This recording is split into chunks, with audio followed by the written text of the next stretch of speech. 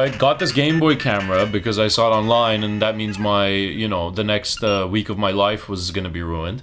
So because I obsessed about it, I bought one. I took a bunch of pictures. They're all upside down because it's running on an SP and not on the original. So the pictures are stuck on there. If I want to get them off, I'm gonna have to come up with a solution. So, you know, I had an Arduino laying around. I have a Connect cable laying around. Cut the end off of one, solder them like this. And then here's someone's already done this. I don't have to figure it all out by myself. Just run this code and it gives you the hex data. With the hex data, put in this website that someone made, thank God. And there we go. Here are the pictures. And hopefully by making a video about this waste of time side project, it's not a waste of time and is entertainment.